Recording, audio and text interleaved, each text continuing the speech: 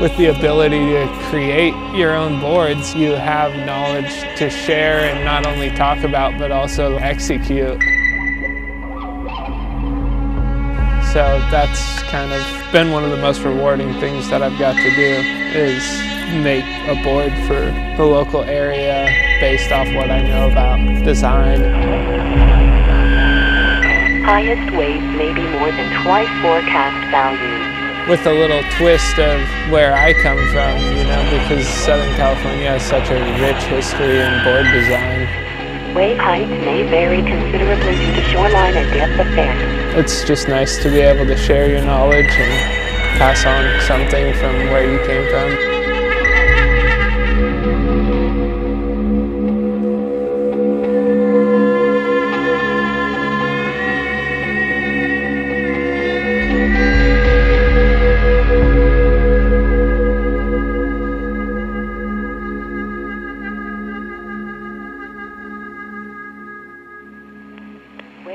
Forecasts for Pacific waters issued by Environment Canada at 0400 Pacific Daylight Time Saturday, August 26th for today and Sunday. West Coast, Vancouver Island, seas 1 to 2 meters. Today's lesson is on the ever-challenging balance between speed and control. So, what you have there is a narrowed up version of my squidfish template, but it's drawn in a bit, so it's pretty much hybridized and unrecognizable. Yeah, I don't know. I'm not gonna explain that too much. I'm just all sorts of voodoo around this ship, but I'll leave that to you to figure out. I'm just hoping this board's gonna be fast and loose.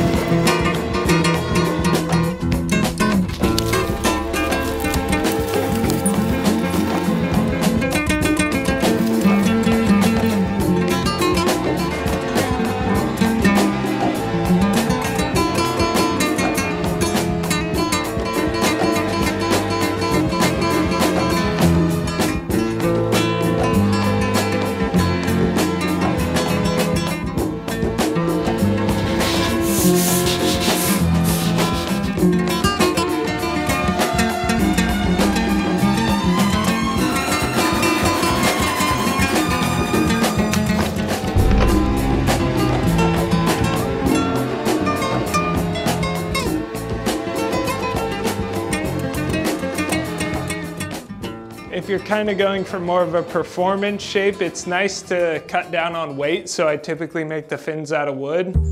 Really, the best looking thing is just a nice piece of uniform grain wood, and cedar is one of my favorite for that, and I've made fins out of red cedar in the past, and you can get like techie little burled pieces and make really beautiful, like artistic looking fins. But I mean, a huge resource up here in the Northwest is the abundance of trees, and it seems like it's a good place to focus on using the materials you have at hand, and having something as nice as red cedar at hand is just super awesome, and I think can be integrated into a board in like a performance way, but still make it really beautiful and functional. And I mean, it's just always nice to be connected to your local environment and that sort of thing.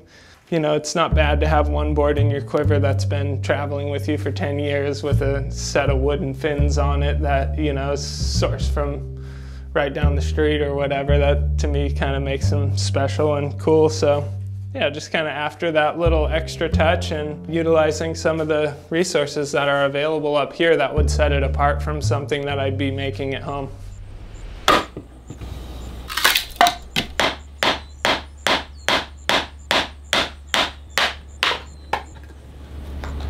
There you go. Beautiful.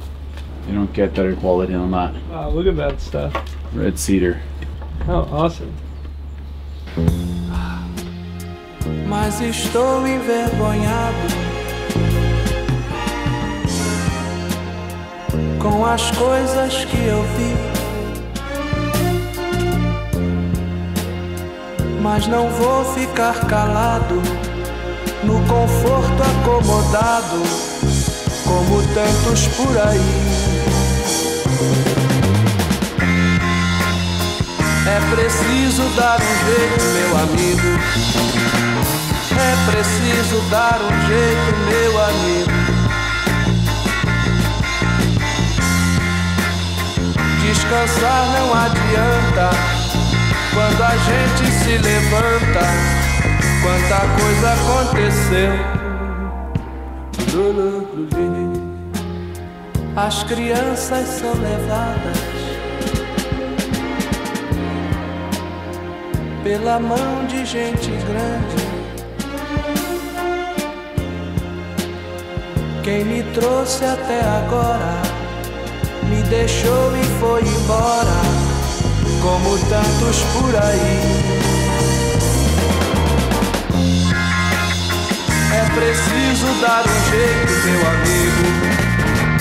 É preciso dar um jeito, meu amigo. Descansar não adianta quando a gente se levanta. Quanta coisa aconteceu.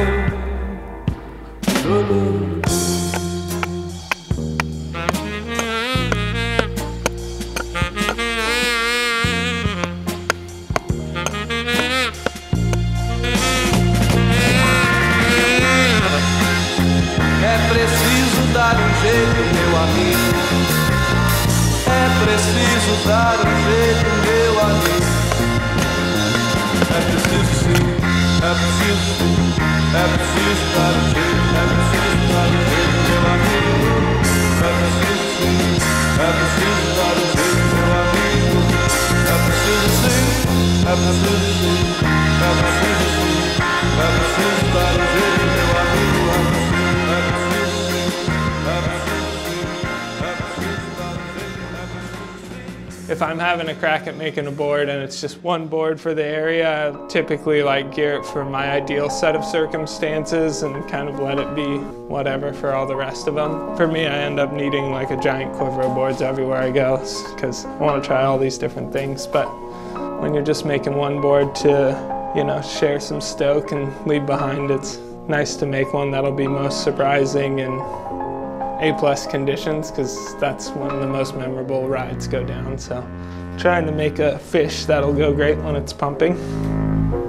I've always been pretty comfortable with having more speed than I do control, and found it super interesting to be like out of control. I found it really entertaining, so I definitely pushed that end of the design school for a while and have since just kind of subtly refined things to have adaptations for control without totally abandoning the speed.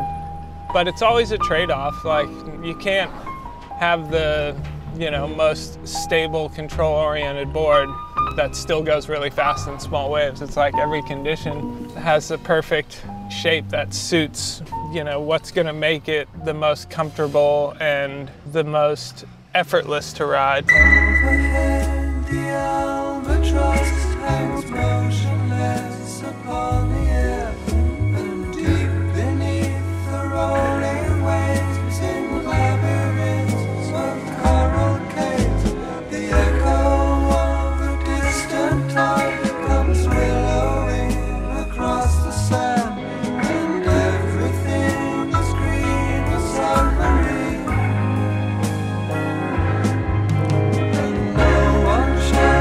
To the line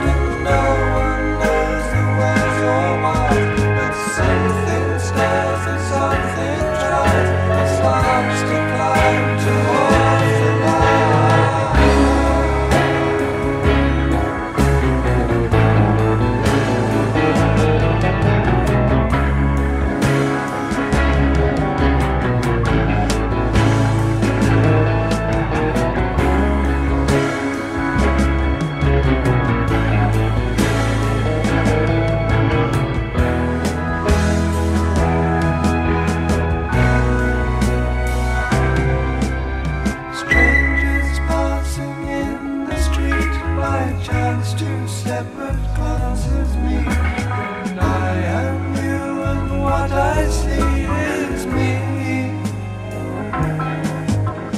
Do I take you by the hand and lead you through the land and help me understand the best I can? No one calls us to move on, and no one forces down our eyes. No one speaks and no one tries, no one flies around the sun.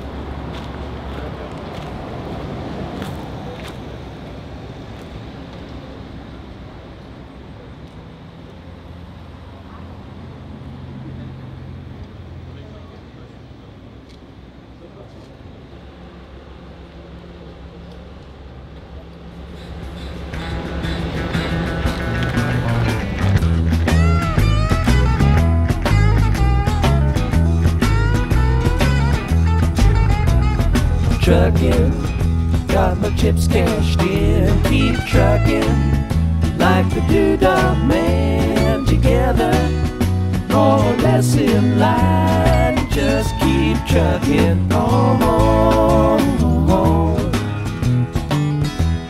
Yeah, dude.